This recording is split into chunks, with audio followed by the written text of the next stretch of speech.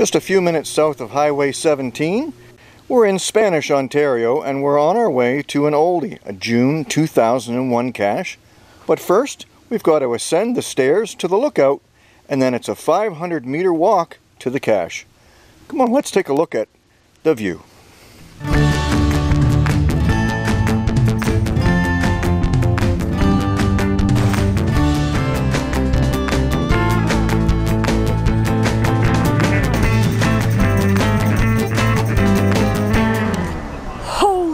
It's big. Once on top, you get this amazing panoramic view.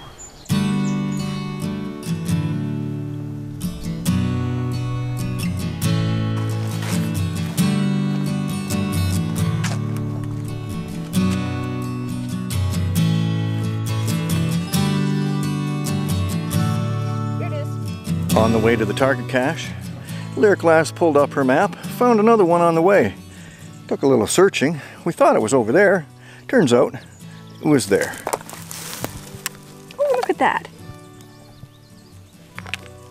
And there's a nice pin.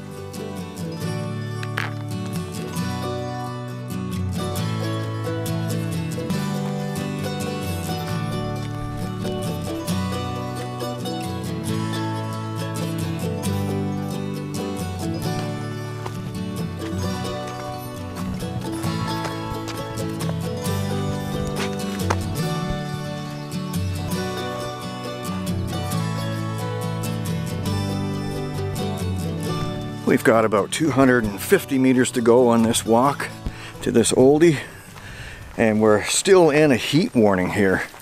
This is in mid-July. We're on this hike, and temperatures are already, before noon, up to 30 degrees. The whole Great Lakes Basin is in a heat warning.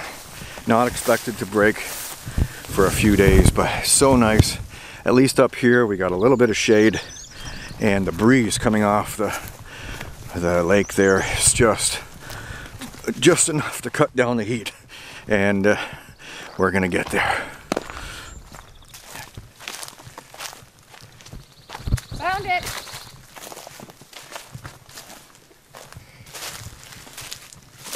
It's got spider webs all over it. It's got a tennis ball and a little spooky guy. June 2001, our first cache of the day for oldies along 17. Nice. Gotta put it back.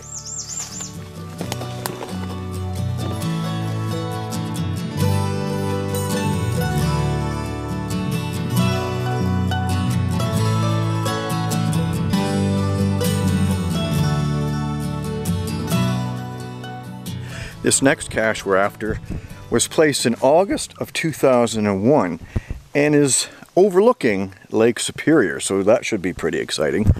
Between the first cache we did and now, we stopped at 2 virtuals and an earth cache. We did a native school where you had to go to 5 different locations with that. And we did an earth cache at the St. Mary's River Rapids. Got a photo for that. And we also did a virtual for the Sioux Locks, which is pretty cool.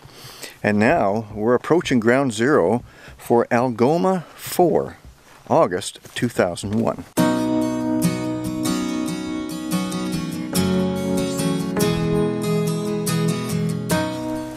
Rock faces and bluffs highlight the rugged natural characteristics of Gross Cap.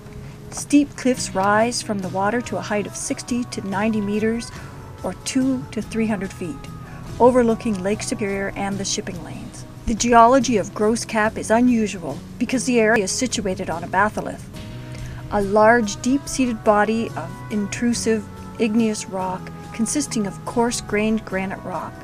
It was created when magma, hot liquid rock, miles below, forced its way upward.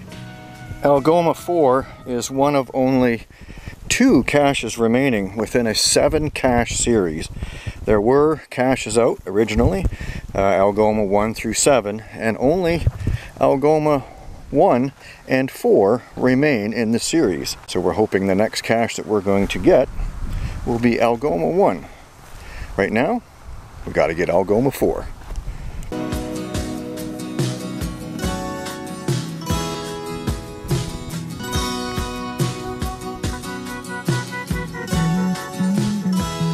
I see the spot. If it's not, there should have been one. I think I see the spot. I found it. Oh, thank goodness.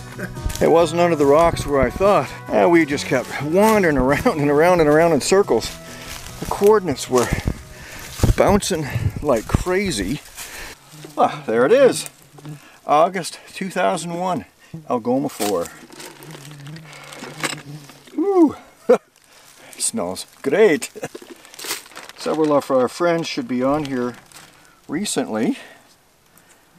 And oh, look at that. Norshley, September 2011. Logbook replaced in 2011. And our friends should be right. There you go. Terrier and Inukshuk. And the Bruce 0. There we go. July 4th, July 7th. Awesome. Cache, Canada. And the sweat is just pouring off. It's 34 degrees. And the bugs are starting to bite. Yeah, a little bit better right here near the lake. We'll take a look at that. But it's so hot. Algoma 4.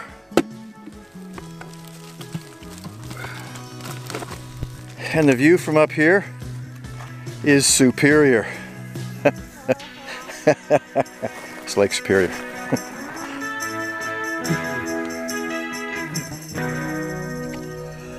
Good morning. Well, that last cache nearly killed us. It was so hot and the sweat was just pouring off us. But we had a really good night's sleep and we're ready to get Algoma number 1 is on our list next for an oldie on 17.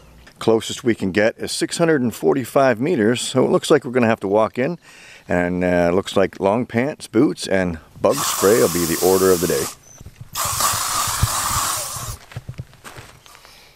So we're parked right here, and we need to cross the creek right here because the cache is just about here somewhere, I think. And we need to just take the trail here, turn right, down, cross the bridge to the cache.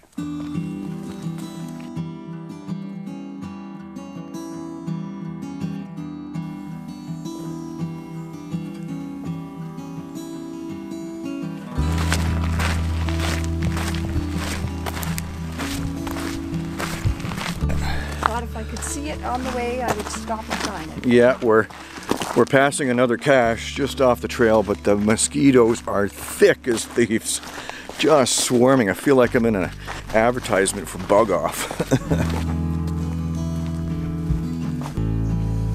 Slow? Are you kidding me? I'm going as fast as I can. Maybe I can outrun the mosquitoes. Oh, they're thick. Okay, there's the bridge. So the cache isn't too far further from that. Nice.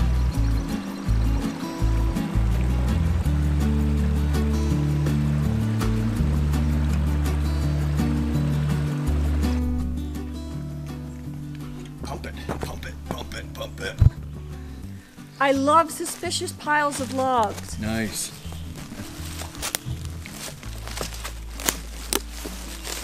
Got it. Woohoo! Very similar to the Algoma 4 container. Except this one has more mosquitoes. Okay. So if your little ones at home or your bigger ones that like the swag, there you go. We got Gonzo and Baby Kermit and a very stylish leather change purse. No money. A pretty beat up car. We're all signed in. And that is Algoma 1 from, I think, August of 2001. I can't check too many mosquitoes. And we got all our caches from Oldies on 17 in this area. And we got to get out of here. We're getting eaten alive.